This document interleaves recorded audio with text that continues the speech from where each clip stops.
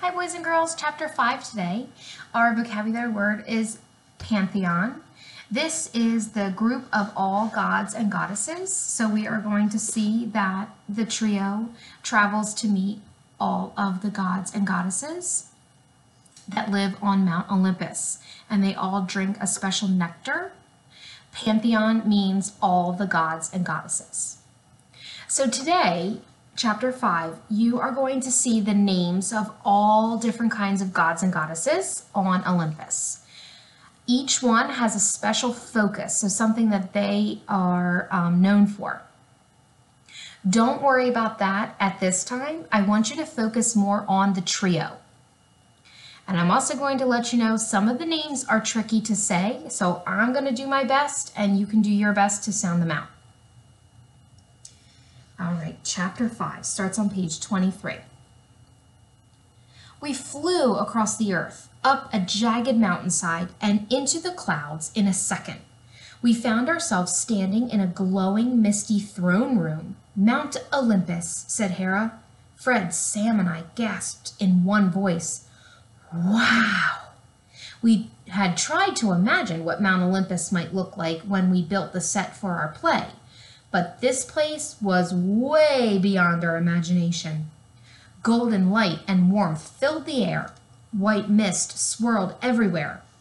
11 robed people stood talking in groups. 12 thrones lined the room. Wait here while I go gather the gods and goddesses, said Hera. And don't touch anything. You break it, you bought it. She laughed at her own joke and walked over to the other gods. We stared at the incredible thrones. Each was different. The biggest one had an emblem of an eagle clutching jagged thunderbolts. Our man Zeus's seat, whispered Sam.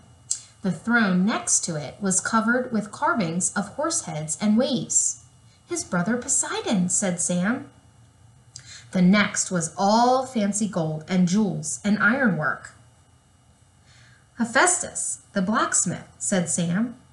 Next was a fierce-looking vulture's head throne. Ares, continued Sam. How do you know all this stuff? Asked Fred. Fred, if you had a brain, you'd be dangerous, answered Sam. We've only been studying this stuff and writing it into the play for the last 2 months. Fred whacked Sam with his thunderbolt. Knock it off, you guys, I said. We may need that thunderbolt to find the book and get out of here.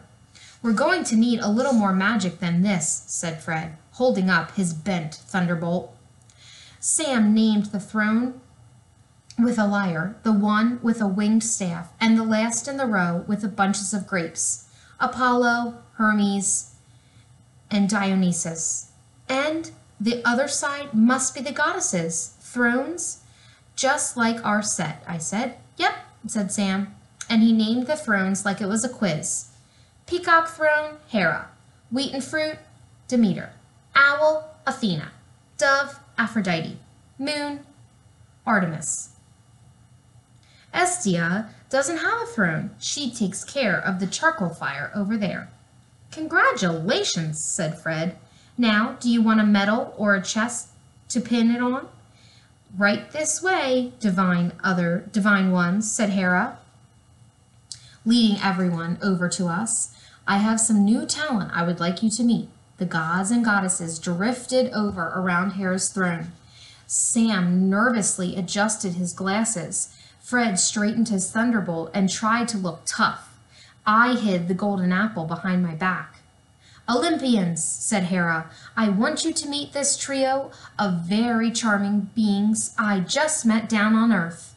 This is Sam Orpheus, friend of Nike.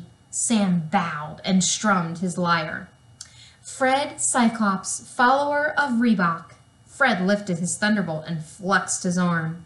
And Joe Paris, cohort of Phila. I nodded and kept both hands behind my back. Please introduce yourselves to our guests, said Hera to the Olympians. An angry-looking man with a trident stepped forward. Poseidon, god of the sea, and I should be king of this bunch, but that no good brother of mine tricked me. I'm Demeter, goddess of the crops, said a woman holding a bunch of wheat. The ugliest guy there took a limping step forward, holding a giant hammer. Hephaestus, god of blacksmiths and the working man, and lucky for him, husband to me, Aphrodite, the goddess of love, said a voice like honey. I looked over and saw the most beautiful woman I had ever seen. I suddenly went all hot. My head buzzed, my heart pounded, the room started to spin. Oh, turn off the love rays for a minute, would you? Said the goddess carrying a bow. Call me Artemis, goddess of the hunt. A hunt? A fight? I'm there, sir. Ares, sir. God of war, sir. A tough-looking guy wearing a metal helmet waved his blood-stained spear from side to side. He winked at Aphrodite. Let me at 'em. I'll rip their heads off. I'll slice their guts out. Apollo, said a young fellow with a soft voice, ignoring Ares, twin brother of Artemis, god of music, poetry, and medicine. You are so weak you couldn't lick a lollipop, said Ares. You are certainly strong, said Apollo, but bad breath isn't everything.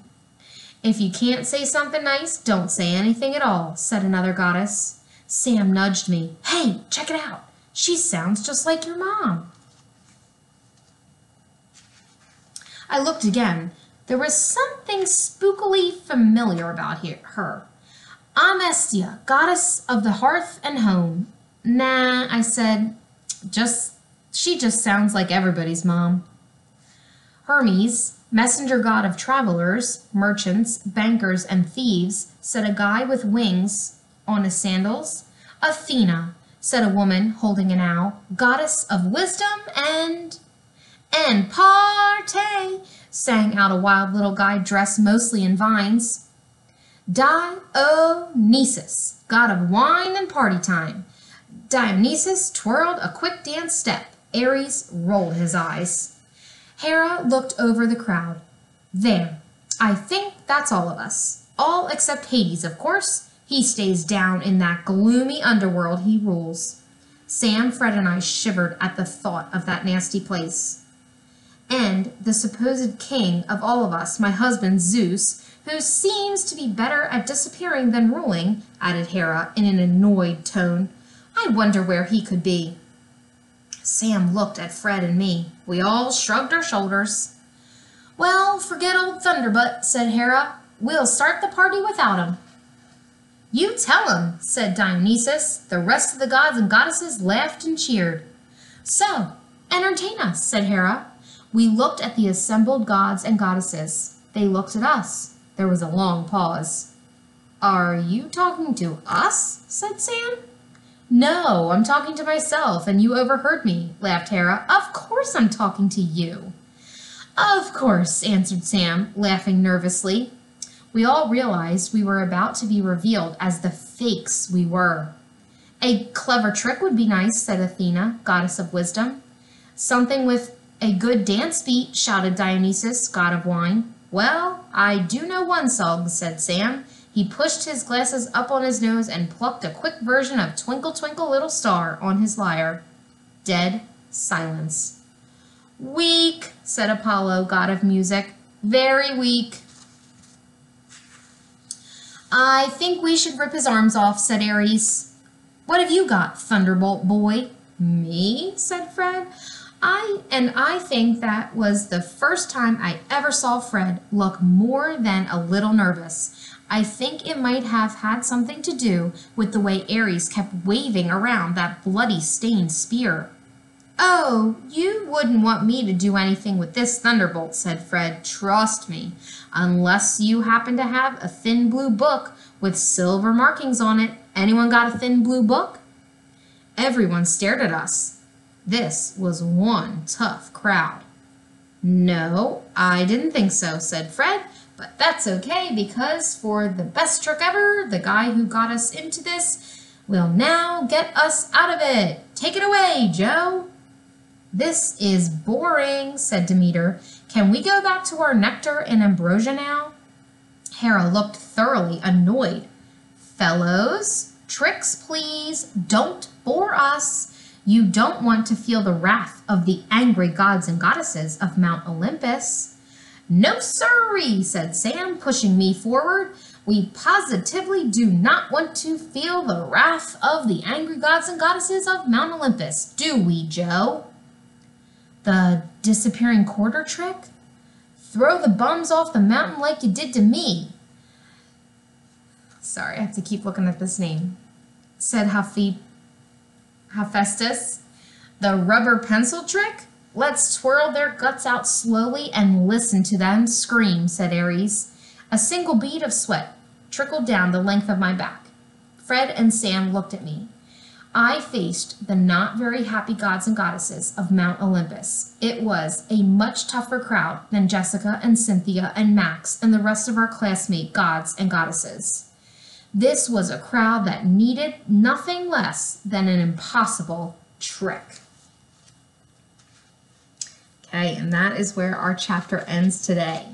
So as you reread, you can pay a little bit more attention to each of the gods and goddesses and what they're known for and what they, have with them as their trait. But I'm glad you paid attention to the three boys this time. So you should have noticed that they are very nervous. Okay, they are in front of all these gods and goddesses who are, telling them what to do and telling them to show tricks, and all they really want is that blue book. So as you reread, you can pay a little bit more attention, like I said, to the gods and goddesses, and keep on your list, keep track of each of them. Okay, if you are keeping your mythology list, you'll see that I have added a couple of different things since the last chapter, and I will go ahead and add the rest of the names that we learned today.